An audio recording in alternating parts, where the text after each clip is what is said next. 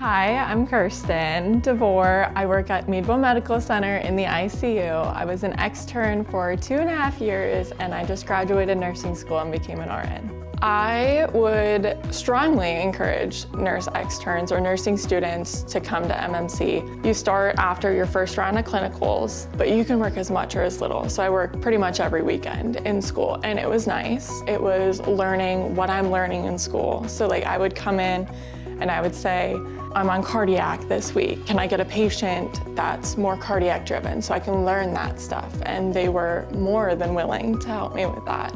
To be able to practice successfully and learn with a group of people that are willing to teach you and take you under their wing, it's a whole different ballgame. And so I think that the transition from extern to RN with the people that you've grown comfortable with is pretty great.